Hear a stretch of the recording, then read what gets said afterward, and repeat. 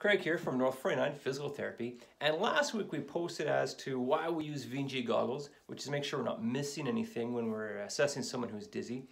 And from there we had some questions as to what exactly do you see when you use the goggles. So that's why we're making this video, to help you see why we use the goggles. So here I have a video from a patient I've seen in the past, and I'll hit play here, and you'll see the eyes kind of bouncing to the left of the screen. That's not normal. The eyes should stay stable. Okay, and then we'll fast forward it here to where we have the eyepiece open.